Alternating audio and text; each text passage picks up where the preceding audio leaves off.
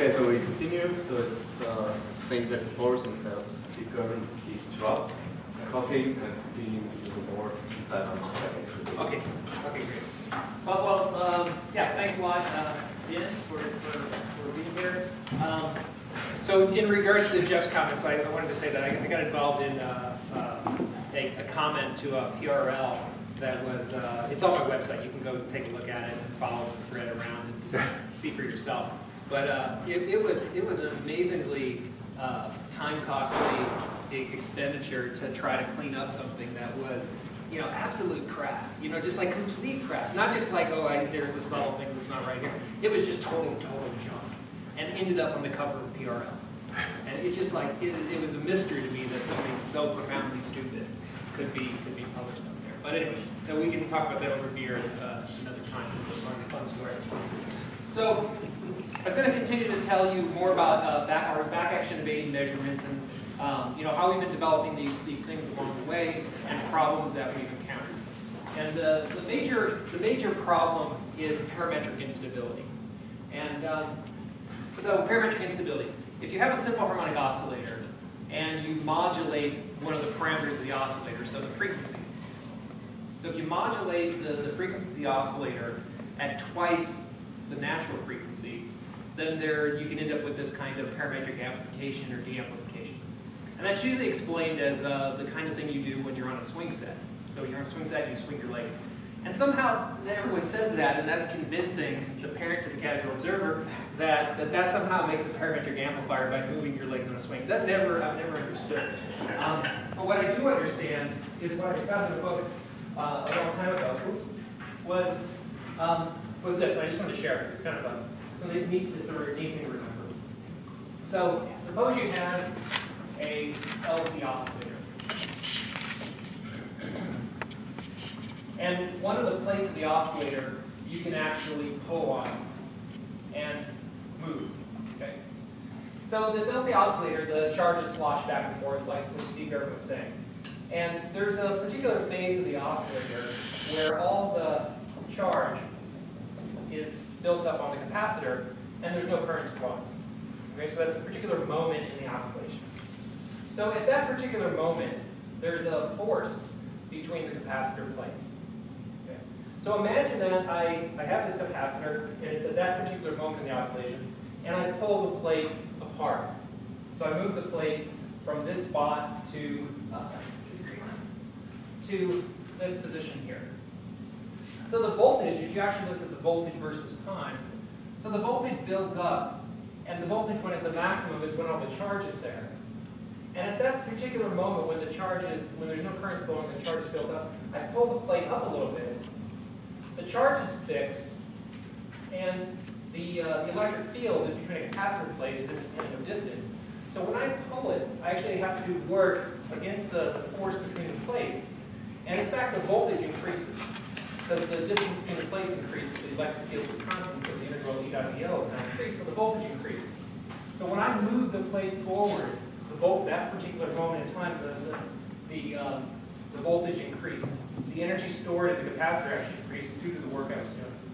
So then I pulled that plate up, and then I let the oscillator come back down. Now there's no charge, zero charge there, and I let the plate go back to its initial position. Okay. So here was the original voltage. But now it's going to overshoot that. So I did a little work. And then at that next negative cycle, where these charges are now flipped, capacitor plates are back to the original position, I do another cycle. I pull it up. And in fact, there's another increase in voltage. And so you can see by just pumping this thing, pulling up the plates, pulling it up when there's a voltage on the plates, and then relaxing when there's no voltage, I essentially am doing work into this LC oscillator, and the energy grows. That's a parametric amplifier. That's essentially the physics of how externally I do work and can pump up an oscillation, and I have to do it at twice the frequency of the oscillation.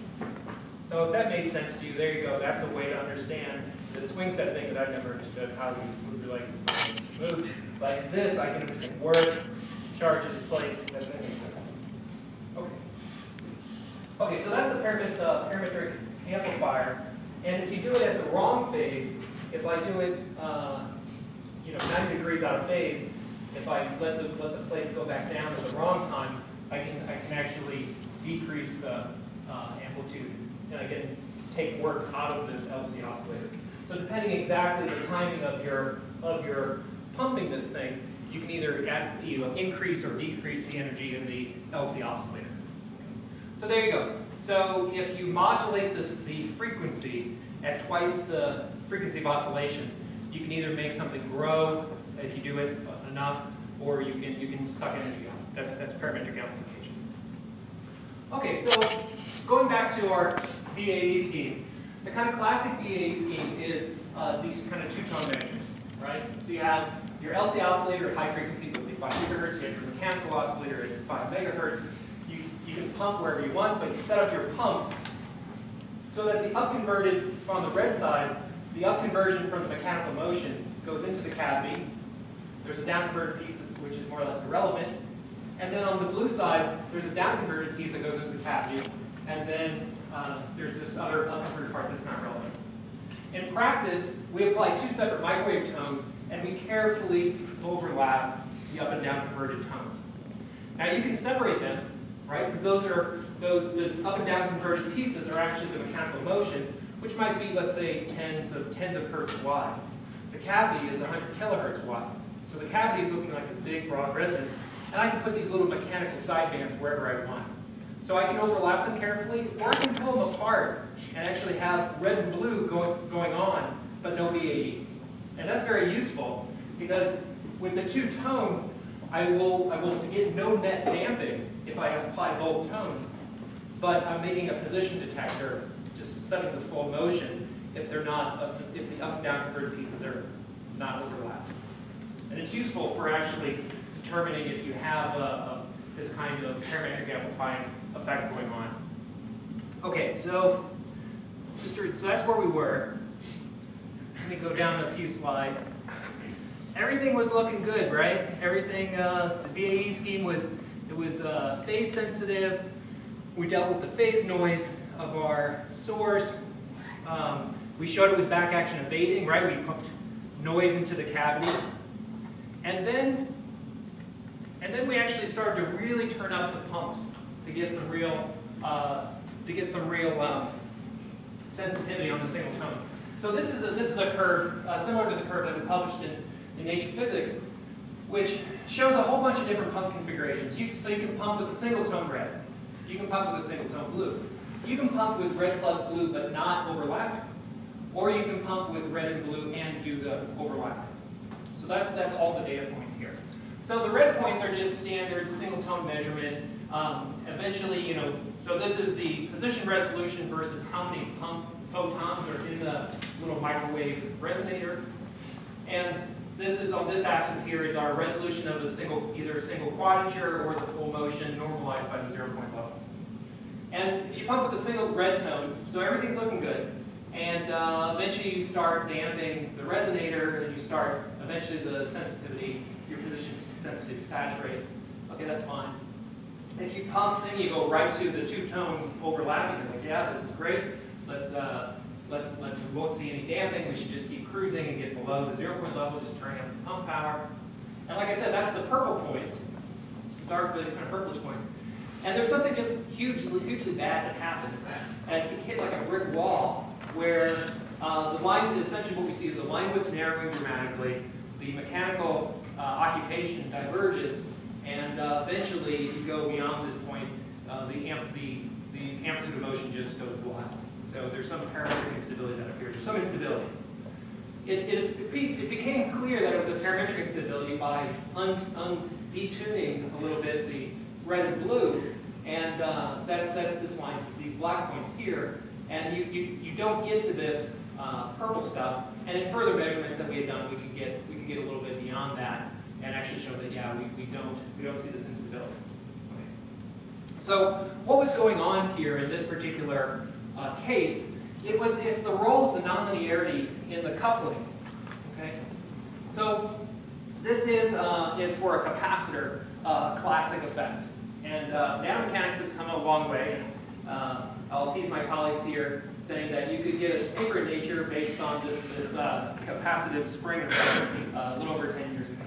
And the spring effect I'm talking about is if I have a capacitive element and I have a DC voltage on it, right? And one of the elements is a simple harmonic oscillator. So it turns out that there's a softening, a spring constant softening that's caused by Can you use black or? Oh, yeah. That'd be great. Thanks. Sure. I got purple.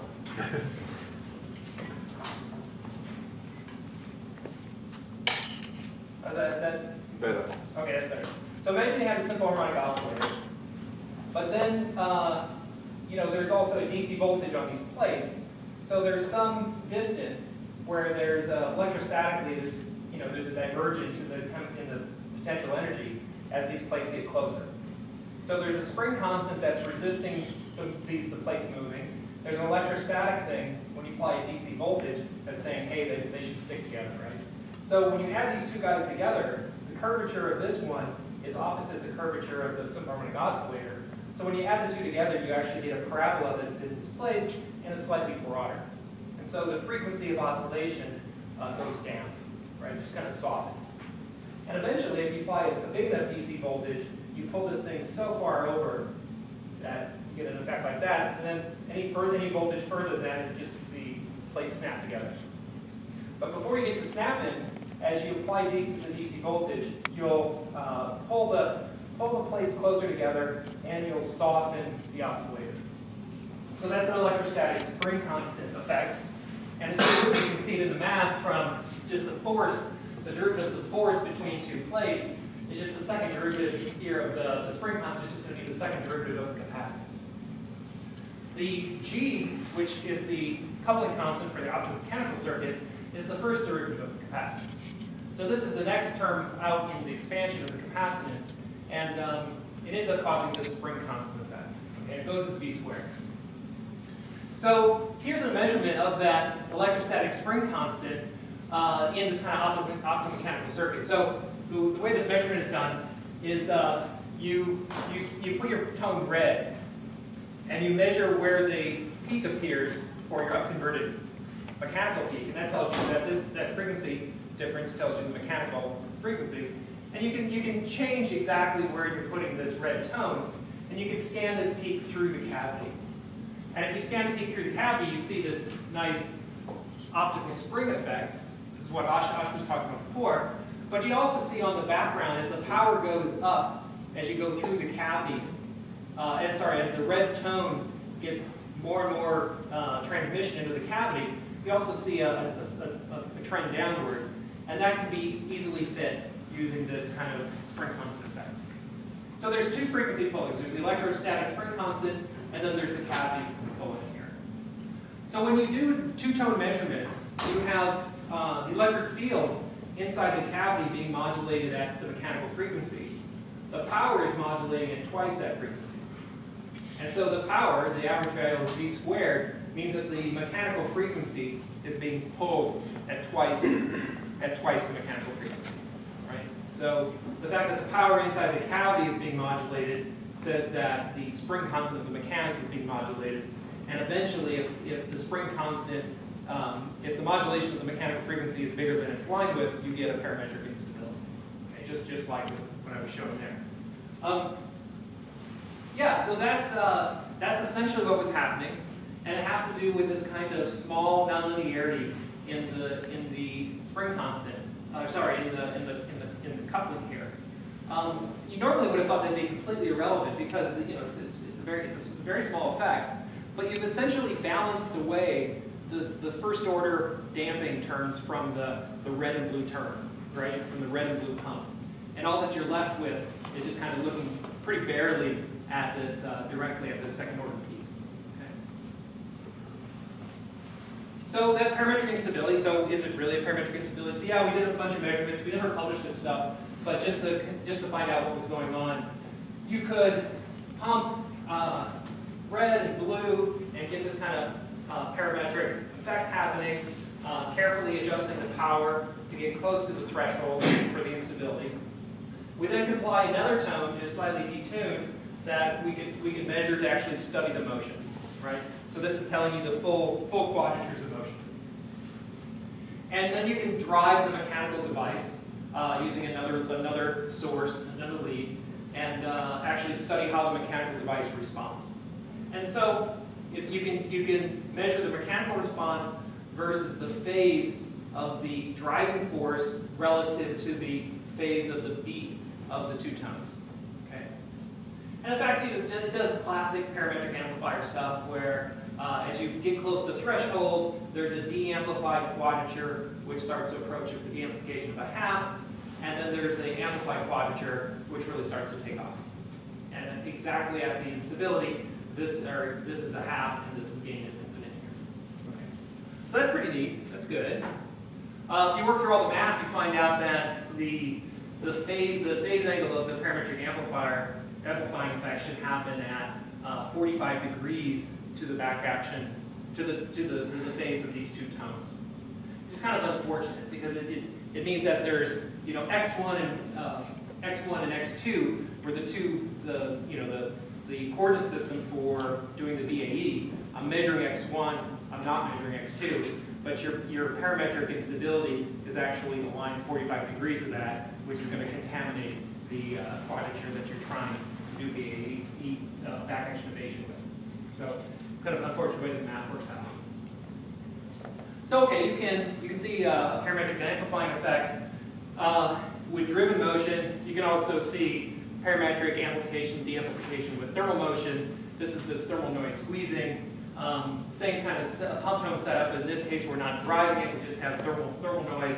And for low pumps, if you actually study the motion of the mechanical device, you can see that it makes some cloud here.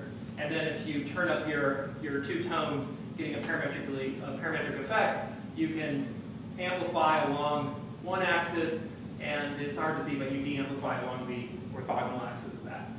And that's this idea of thermal noise squeezing, where we actually reduce the fluctuations in one quadrature. When you go through the math of this parametric effect, it's an interesting thing to do. You actually show that this spring constant modulation contributes to a damping term, but it's a damping term that doesn't add noise. And the damping term can be plus or minus. So it adds to it changes the damping of the oscillator, but doesn't actually add noise to it. So that's why the thermal motion can actually be reduced along one axis there. Okay, so that's a lesson. The lesson is there are higher order terms in the coupling between the mechanical oscillator and the electrical resonator, and sometimes it appears dominant. It's a big effect. With two-tone measurement, this second order term becomes really important.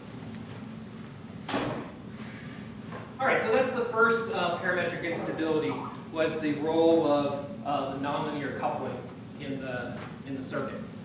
We went on, we moved to Caltech, and we started talking to our friends up at JPL, and they have amazing superconducting materials, beyond just aluminum or niobium. They have these materials, niobium titanium nitride or titanium nitride. They're building all kinds of great astrophysics detectors with it. And they show that in some of these more exotic materials, niobium titanium nitride, you can make electrical resonators with Qs over 10 million. Okay, so we're like, this sounds good. We should try messing around with this stuff, and we should start building circuits out of this kind of material. So this was after John had shown how great the couplings you can get with planar devices, and that the dissipation, electrical dissipation, mechanical dissipation could all be low, sufficiently low in such kind of circuits. And so we were going to make a device using this advanced material in this kind of configuration, which is similar to what John Raysons and Condon Leonard were doing, which is, it really, this geometry is really extended the capability of the field. So here's a device that came out of the fab. Fabrication is extremely painful, as people who do it. This took about a man-year to figure out how to do this. And it was motivated by trying to use this incredibly low-loss material. So this is a niobium titanium nitride plate. It's been undercut. This little dome here is suspended. It's suspended above a counter electrode. That's the little circle that's on the plate, that's on the substrate. So there's a little dome that can vibrate.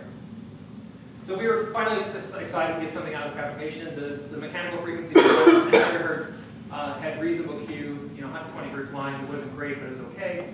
The electrical resonance, so there's the capacitor, and then there's the spiral inductor, was around 7 gigahertz, and it completely stank.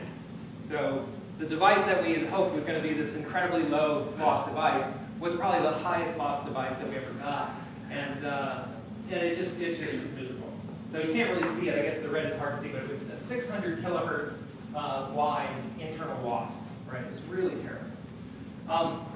But nonetheless, it was all that we had at the time, and we wanted to see how it behaved, so we played around with it. And the coupling constant is around 5 megahertz per nanometer, which I think is around a factor of 10 below where John and the folks at Jill are at, but was orders of magnitude above the wired devices that we had. So it was a big improvement for us. Okay, so there's kind of the layout of the circuit. You feed microwaves in. There's the LC resonator, and then you detect order step.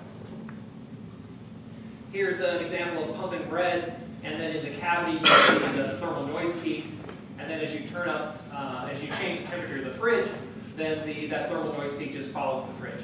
So this was different than the devices that I showed you with the wires, where the wires had lots of trouble above 150 millikelvin and started having temperatures that were erratic and wouldn't thermalize with the fridge well. And like I said, our recent measurements with these kinds of domes made of aluminum, they thermalize to 9 millikelvin. So it's really a big difference from the wires. Okay, so great. We do the BAE measurements. We set up 2 tones. We can overlap them. We can set up 2 tones and not overlap them. And we see the same problem, unfortunately.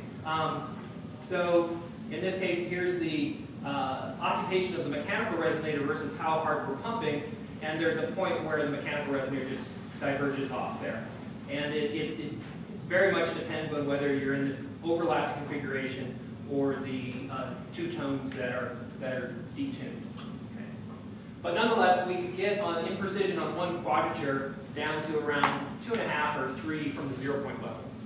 The experiments that we've done at Cornell with the wires, we got down to around 4 times the 0 point level. So somehow we're always stuck close to the 0 point level and on the wrong side of this. It would be nice if we were on the other side. Because in principle, you should be able to just plow down below it. So what was going on in this device? So there was a huge amount of dissipation in the electrical resonator. And what we started to notice was that the mechanical frequency depended on the power. So here's as you measure the mechanical frequency, it's 10 megahertz, and there's a few hundred hertz shift here as you turn up the power. And notice that this few hundred hertz is about comparable to the line width of the resonator. The line width was 100 hertz or so. Here's a curve which is pretty ubiquitous in all the measurements we do. Over the last more than 10 years of playing around with this kind of stuff, we always see curves like this. Frequency of the mechanics versus temperature. And there's always a line you can fit that looks logarithmic to it. We never can measure it over a big enough range to show that, yeah, it's log, but it fits that. And this is what you expect from standard 2-level system physics. So it turns out if you take a piece of glass, completely disordered material, and you measure the speed of sound in the glass, it will have a logarithmic component to the shift in the speed of sound. Right? There's a dissipation part that comes from 2-level systems, and there's also a renormalization of the speed of sound. Okay. Standard crystal, silicon, whatever, if it's a perfect crystal, there's no change in speed of sound or temperature. All that's long gone at higher temperatures. But for a glass, there is this kind of change. So we get various Qs versus the temperature if we measure it from under a Kelvin down. But the frequency versus temperature is always this kind of curve. Okay. So this is a pretty ubiquitous thing. So it's interesting that you can measure, we tried to measure the temperature of the mechanical oscillator by looking at its frequency. So that's the little crosses. And compared that to the temperature of the mechanical oscillator by measuring its thermal Brownian motion. So the noise peak that appeared in the cavity. And it turned out that those two track each other. Right? So we became convinced that, in fact, okay, the device is just heating up. This thing's just getting hot from the power. It's pulling the frequency, and that's apparent both in the noise and also in the frequency. Boring, boring, boring, but there's some interesting lessons in this. For one thing, the temperature of such a small thing, if you actually measure the, if you actually compute what you think the thermal relaxation time would be. And the thermal relaxation time we can estimate from the heat capacity of the phonons in the drum, and then we measured the thermal resistance by looking at those temperature rises versus power. And it turns out that the thermal time constant can be under a nanosecond.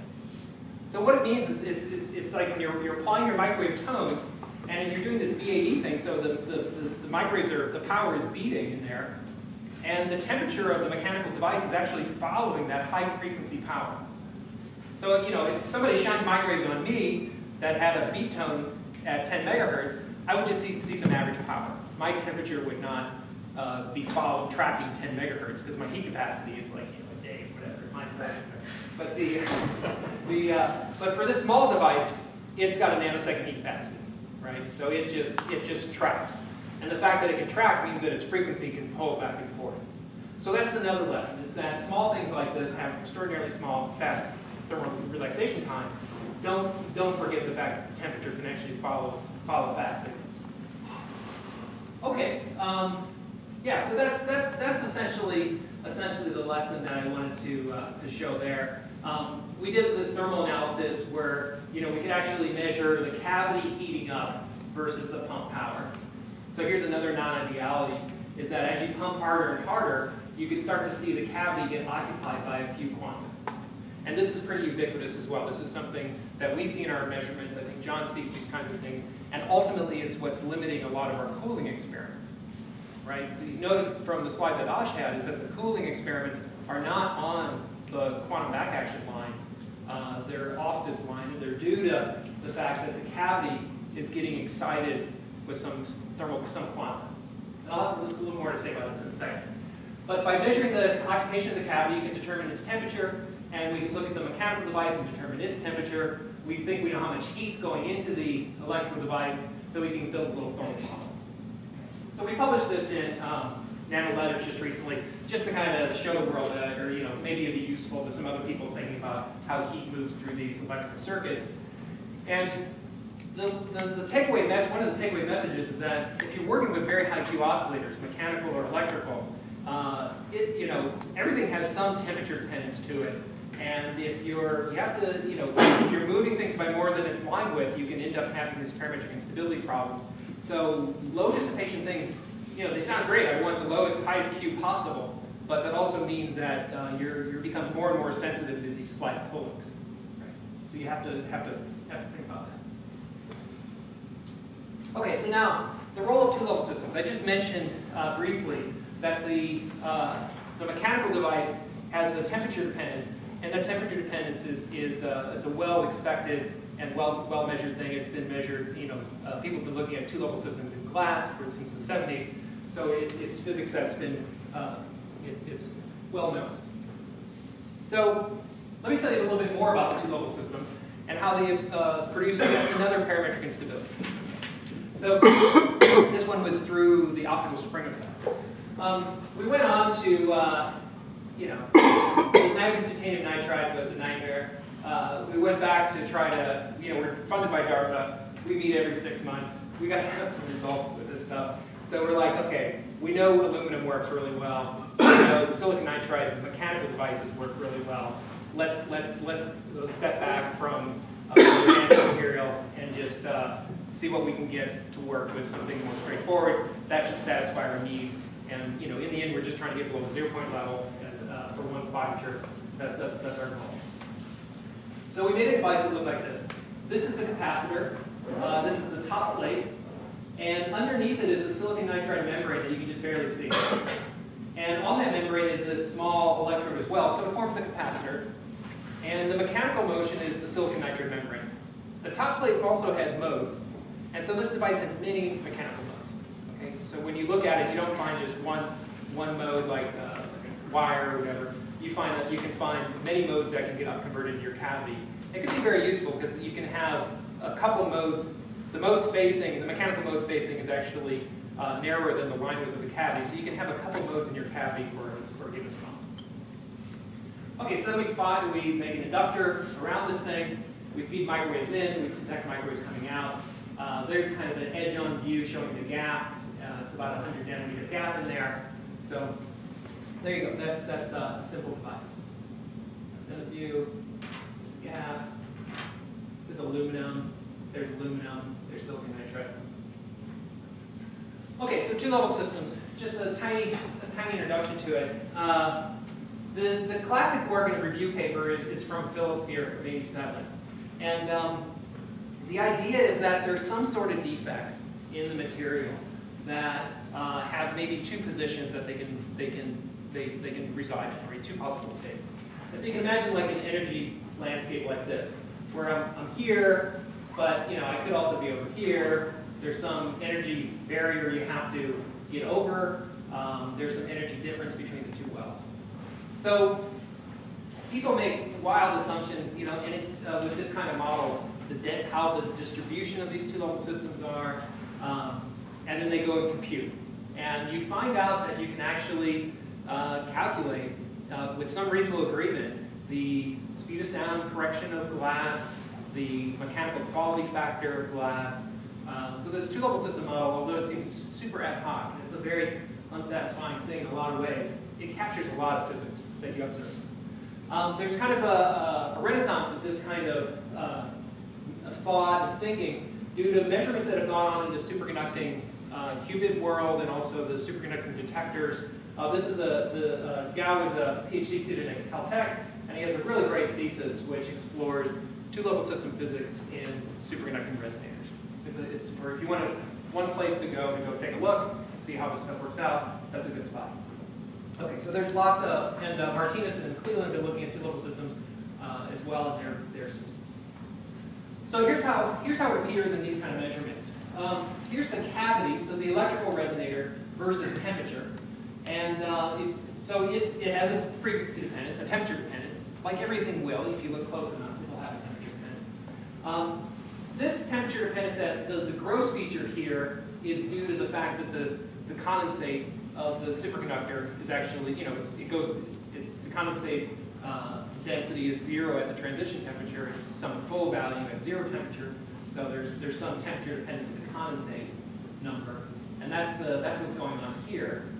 But then if you look close in, there's also a little dip down, and that's the dip down, all the red points. And this is kind of classic response of a two-level system in the electrical resonators. It's a dielectric that's it's a lossy. The two-level systems can act as a lossy dielectric. And right when h bar omega and kBt are about 1, are equal to each other, then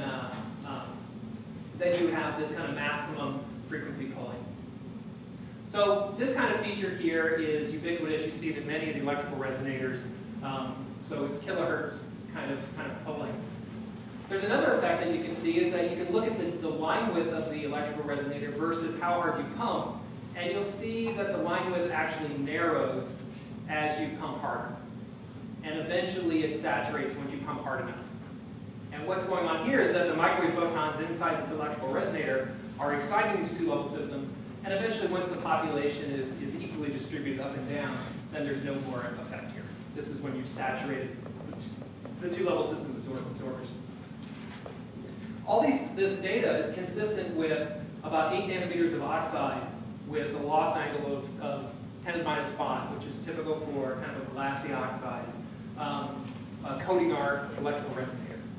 Right? So there's just 10 nanometers of oxide on these capacitor plates, and that can produce these kind of signals here. Okay. The levels that we've seen and fit in our data are pretty ubiquitous. You see them in almost all the metals, the superconducting metals and aluminum. Here's the cavity shift versus how hard you're pumping. All right, so this is so the math. There's a huge model for this two-level system stuff, and you can go through the math and go through the fitting. And and anyway, you can fit how the cavity shifts its frequency depending on how hard you pump here. Okay. So once again, you can take all these measurements and you can fit them to a reasonable model that's seen in other experiments. You know, you're at least agreeing with other people's bad decisions or good decisions about how they've modeled this stuff. But it's a very common density of two-level systems that we're all talking about. Okay, so where does the instability come in this case? The instability comes from if I have a single tone measurement and I start applying power, I see the frequency shift. Okay, so if you're doing a single tone measurement and your frequency is pulling, why don't you just move your tone? Okay, now that sounds fine for single tone. For double tone, you can't do it. You got to keep them spaced by the mechanical frequency. The mechanical device also, as you pull, with a single tone, if you start increasing your pump, the cavity shifts, but the cavity, you no longer have your tuning just right for your pump tone. So the fact that the cavity is kind of sliding means that you're on this optical spring, and that pulls your mechanical frequency down. Right? So this is the optical spring effect for, this is the detuning, sorry the symbols got messed up. This is the detuned, the detuning of your pump, and you essentially, if you're tuned just right, so you're tuned on the red side by omega mechanical, detuned by omega mechanical, then you should have no optical spring effect, and then as you move yourself away from that, then you slide up and down on here, you're going to pull your mechanical frequency. So here's the instability. So if you have two tones and your power inside your cavity is being modulated at twice the mechanical frequency, then your cavity is being pulled back and forth here, and that pulls back and forth your mechanical device, the frequency of your mechanics. And once again, you have another parametric instability. Okay, so we're working on this result. We'll publish something at some point about this, just to clean up the model and discussion of this. But the point is this: is that the dielectric in your electrical resonator is nonlinear, and that when you pump it, can pull your cavity, and then that can, through optical springs, pull your mechanical frequency. That's the idea. So once again, this is more data showing the mechanical frequency pulling versus temperature. This is two-level systems of the same, in the same device that I just was showing. It's the same density of two-level systems that can also explain the mechanical frequency pulling as well. So the two-level system model can work for the mechanical system and the electrical system. Okay, so there you go. And I think, oh yeah, the last thing I'm going to say is for the students who are doing fabrication, how you do the fabrication matters on the density of two-level systems in the loss angle.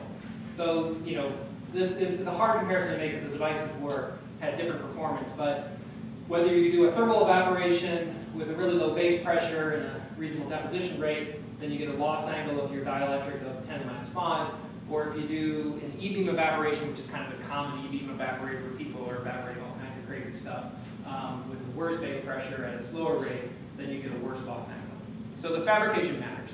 We also have some evidence that the etchants that you use for your aluminum, if those etchants oxidize your aluminum, then you could also have the loss angle change as well. So given that the density of two-level systems is kind of 10 to the minus 5 and 10 nanometers is pretty ubiquitous, it puts some real brakes on what we can imagine with these kind of electrical circuits at some point. You can't, the gap's going to get smaller and smaller, but it's not clear that decreasing the gap is always helpful because you have the dielectric is even a bigger fraction of the dielectric, the capacitor, the capacitance. So one of the things that we've been thinking about is actually going to, instead of modulating the capacitor with motion, going to modulate the inductor and change the impedance of the circuit so that the voltages inside the circuit are much lower, and just work with a modulated inductor. So it's using the Meissner effect. And that's something that we've been thinking about. When you change the fabrication of any of this stuff, you're looking at at least months of working on a new recipe. So this is the direction ultimately we're headed. Okay, so then talking to Steve about this, Steve had an interesting idea. I just wanted to share it. With the red really is bad. The problem is that the pump the power inside the cavity is oscillating at twice the mechanical frequency. So by adding in another tone, if you square all this up, here's the voltage. So here's the two red and blue tones. And then if I add in another tone at 3 omega, I can actually get an interference so that there's no power appearing at twice the mechanical frequency. Right? And that's an interesting thing. And we actually tried that out just a little bit, adding in a third tone and then changing the phase, adjusting that interference between all these different peak cosines here. And in fact, you can adjust the mechanical damping doing that. So that seems like there are ways out. If you've got problems with things oscillating at 2 omega, by adding in some more tones, you can try to get interferences so that the oscillations happen at 4 omega and at 0 at just omega. So there's ways to move the power around through interference. Okay, yeah. So those are the lessons. Those are the lessons of hard knocks of this kind of physics. What I wanted to do, and how long do I have? So maybe another 10. Okay. 10 minutes. Yeah. So next 10 minutes, let me tell you, I'm an optimist. I really love doing these kind of low temperature physics experiments. They're a lot of fun. This last period has been really challenging with these instabilities. But we're always trying to think of new and weird things to do. And ultimately, when I was getting involved in this mechanical stuff back 12 years ago, it was actually considered kind of weird and a weird thing to do. So it's like, yeah. So now it's a community. It's fascinating. There's experiments going on. What other kind of strange experiments can we imagine? And one thing I've been thinking about is superfluid, man. Superfluid has perfect motion, right? So if you take a ring of superfluid, helium-4, and copper tubing, and you make a little ring, you put helium in it, becomes a liquid at 4 Kelvin, and then superfluid at 2 Kelvin. You can get current going around this ring that's persistent. It doesn't stop. You come back tomorrow, it's still going around the ring. Not only that, the current goes around the ring, the motion's quantized. It'll only flow around the ring at discrete speeds. It's totally wild, it's totally weird. But when we're thinking about quantum mechanical effects, limits of motion, superfluid's a pretty interesting material for perfect motion, right? So the persistent currents have been known about for a long time. When I was a grad student, I used those persistent currents as an inertial reference to detect the rotation of the Earth. But maybe there's things that we can do with mechanical properties of fluid, superfluid. Right? I was trying to think of the ultimate material. Like sapphire is an amazing material mechanically. It's got, at 1 Kelvin, sapphire has been measured in the 70s to have a mechanical Q of 1 billion, 10 to the 9. And its electrical Q is also 10 to the 9. Right? You can build whispering Galley modes with that kind of Q. So maybe there'd be something interesting with using superfluid as sort of the ultimate low loss material. So that's something we've been exploring with the grad student. And here's some of the properties. So superfluid is really soft. The speed of sound is 10 times smaller than most metals, so it's a real squishy fluid. The density is very low. I returned a Dewar, my first Dewar I ever picked up when I was a grad student. I returned it back to the liquefier at Berkeley to tell the liquefier guy that it was empty, because it clearly didn't have 200 pounds of mass if it were water. And then he explained this fact to me, that it's about 1/7 water. The dielectric constant is small, it's just 5% difference in vacuum. It's chemically totally pure. So when someone says that silicon is the purest material known to man, they just don't know about helium. Helium has no impurities. All the impurities stick to the wall. And so when you have a cup of superfluid, it's a cup of superfluid. There's nothing else in it. The only impurities that you have are isotopic impurities. So there's helium-3 mixed in with the helium-4. Natural concentration of those helium-3 impurities is around part 10 to the -7. And there's ways of purifying it using the superfluid motion to get it down to under 10 to the -14 fraction of helium-3. So not only is it chemically totally pure, it can be isotopically extremely pure. So it has a transition at 2 Kelvin, which is easily accessible, so you can get far below that on the dilution equation. Now you have a pure cup of superfluid. The entropy resides at low temperatures in the phonons. At higher temperature near the transition, there's these things called protons, nobody really knows what they are. But the phonons, and they exponentially disappear, they're gapped. But the phonons are just the sound modes of the fluid. Okay, so this is what we're imagining. This is kind of the concept. This is our 0th order device. a copper can, and this is big, yeah, and it's heavy and stiff, and it has a, you can put a top on it and make a TE011 resonator. So it's a microwave resonator, and you can fill it with fluid. And when the superfluid moves and has an acoustic mode inside that can, it changes the density profile of the fluid changes, which changes the dielectric constant, which then pulls the frequency of the cavity. So that's the idea. So that the motion of the superfluid, the acoustic motion of the superfluid, will modulate the electrical resonance of the cavity. So it's an optomechanical circuit again, right? 12 gigahertz cavity, 3 kilohertz motion of the fluid. Okay, so what's known about the dissipation in the superfluid? So the effect where dissipation comes from in superfluid is it's not a friction kind of process. It's just an up and down conversion out of the mode that you're interested in. So you have this 3 kilohertz mode, but there's a background of phonons in the fluid, and there's a nonlinear spring constant of the fluid. It's not a perfectly linear restoring force. And that's captured by this parameter, this Grunheisen parameter, which basically says how the speed of sound changes for the fractional density change. Okay, so this is the coupling. There's just a nonlinearity in the spring constant, which takes energy out of the mode that you're interested in, and it's going to up or down convert it into other places. So there's a big battle in the field, if you go look through these old papers, between the Americans and the Russians over how this should work, and dispersion relationships that explain it or can't work or whatever. And eventually it was figured out that it has to do with a surprising sign of this coefficient on the dispersion relationship for sound in the fluid. So anyway, you can come up with a pretty compact formula for the attenuation length for sound, and that's what's fit here, this T to the 4th attenuation here. This was measured back in the 1950s. So the attenuation length, if you extrapolate from 100 millik down to 10 millik, and from megahertz down to kilohertz, you find out that the attenuation length goes to absurdly long lengths. So 3 billion meters at 10 millikelvin to 10 to the 13 meters for 1 millikelvin. And superfluid helium 4 you can cool to 100 microkelvin. That's a experiments we were doing at Berkeley when I was a grad student. We would achieve a cupful of superfluid at those kinds of temperatures. Okay, so the other dissipation mechanism is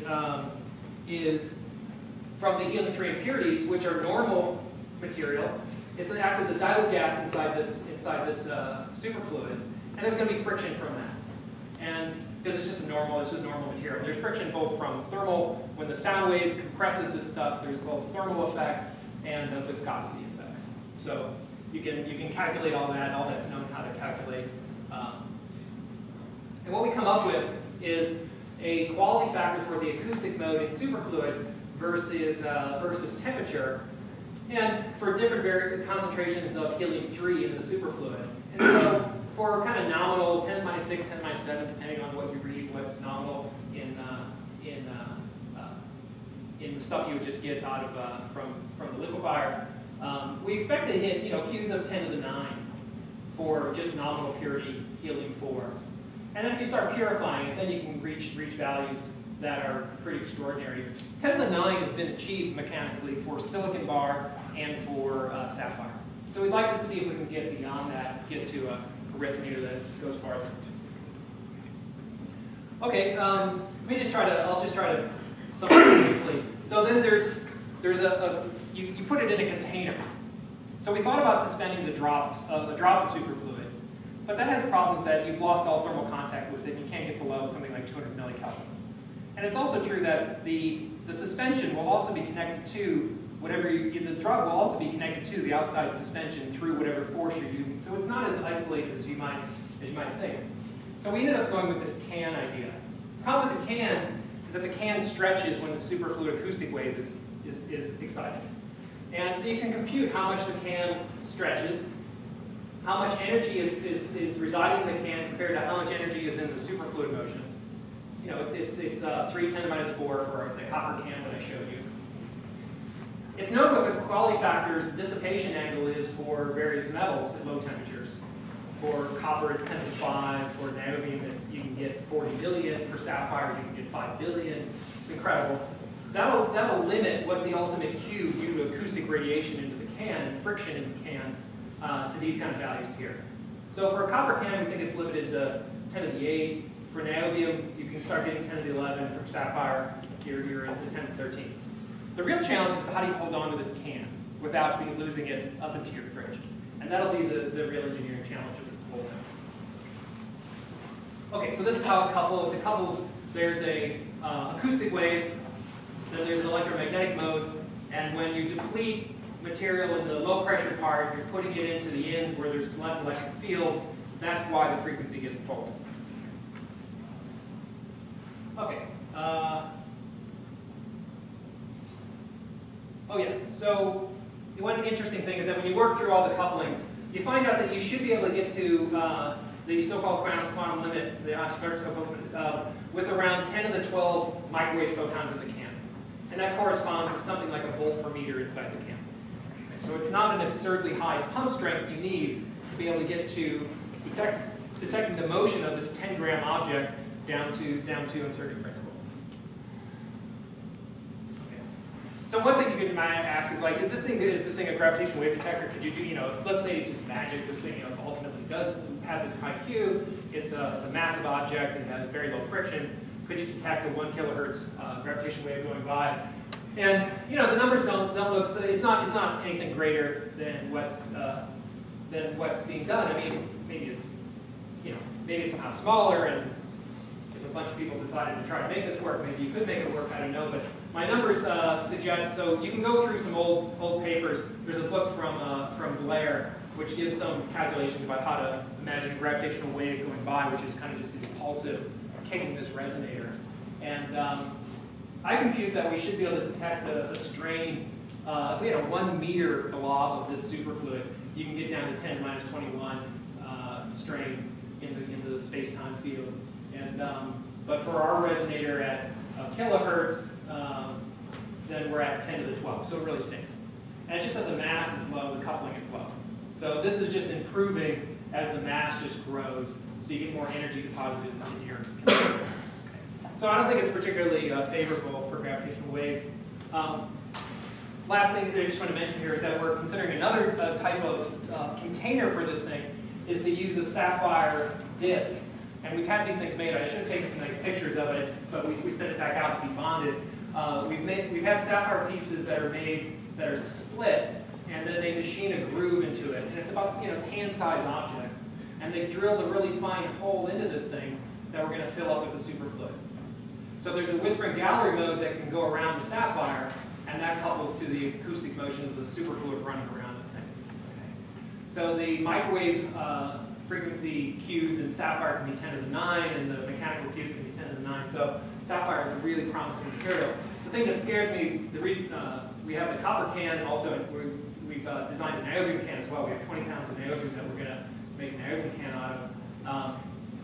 Is this bond here for the sapphire. I think sapphire is the best material to do this, but the bond has to be superfluidly tight, and the guys who do the bonding are just familiar with doing optical quality bonding. We don't know, whether that's sufficient for superfluid can run through a couple angstrom channel. So will it leak? Some interesting numbers is that the lifetime for single quanta coming in and out of the resonator. So the acoustic resonator is highly thermally populated, right? It's a kilohertz oscillator. Even at our fridge has a base temperature we measured at 5.5 millikelvin. So even at these temperatures, it's still thermally excited. But you can ask for the time for it to change 1 quanta, and if the Qs we can get, our mechanical Qs are high enough, then these time scales can actually become a second, 10 second, 100 second, 1,000 seconds. So it's interesting that it remains in 1 quantum state for a long time. Okay, this is the last slide on this, and I'll stop. So there's gravitational waves. It doesn't look that great for it. The only way to detect gravitational waves is a big mass, right? The sensitivity of a little can like this to accelerations and forces is really extraordinary. And imagine that the superfluid you just modeled as a mass, and then its own compressibility is a spring. So the mass is 10 grams. The frequency is 3 kilohertz, so that turns out to be a spring constant of a really stiff spring. Let's say you go to 10 millikelvin and you're at Q of 10 to the 10. This is the number. So if I have an internal mass spring like this, and I shake the outside boundary, so I have a little box and there's a mass spring inside, and I shake the box. And if I do that exactly on the mechanical resonance, the motion inside of the spring inside is Q times bigger than the motion of that you excited it with. Okay, not a surprising result. But the point is that this motion is much bigger. Suppose that we cooled the mechanical device and thermally and isolated well enough that we actually sat in the thermal limit for this 3 kilohertz resonator. That'd be about a tenth of a femtometer. And we think we can detect down near the SQL, so we think we can detect these kinds of motions. So that means that if we shook this device Q times smaller than 10 to the minus 16, we should be able to detect that. So we're sensitive to the boundary moving at 10 to the minus 26 meters if we can keep the mechanical device in its thermal state at 10 to the 10 meter. So that's insane. That's an insane number. Well, I'm sure we'll have vibrations that will excite this thing, but maybe someday somebody wants to thermally isolate this. The fractional change in this compared to the length is 10 to the minus 25. The kind of accelerations we're talking about are 10 to the minus 18 Gs. Okay, so it's really tiny. You can excite this mass spring with 10 grams oscillating by 1 centimeter at 10 meters away. So just through gravity. Just through gravity. If I shake something long enough and wait long enough, then I should see this thing excite. So I don't know where this thing goes. I don't know why you do this, but it's why wouldn't you do this? It's this crazy superfluid condensate. Eventually we'll have a niobium can, which is some crazy electronic condensate, and then them coupled together. Yeah, that's interesting. At least I find it interesting. Okay, so that's basically it. There's a lot of challenges I could list here. I didn't have time to talk about an experiment that we're proposing with Marcus Askelmeyer, where we're thinking about small masses in free fall, and to try to get away from any sort of suspension altogether, either from lasers which hold the particle, or tethers, or anything like that, and to see what sort of is an ultimate limit. If you want to do quantum mechanics with something massive, could you go to the space station and just have your cavity track, free falling with your particle, and just let your particle expand, the wave function expand. So it's something that Oriel has worked on, Marcus and his group has worked on, but it was something that I had thought of a couple of years ago, trying to think, what would the ultimate environment to do a mechanical experiment? Go to a place where you just don't have to touch it, and just let the wave function expand as long as you like. So that proposal paper is up on our website, and that's kind of what we've been thinking about. So there you go. There's a little more optimistic vision of the future. I told you a lot about the things that go wrong. This is the kind of stuff that I like to keeps me cheered up and fun things to think about.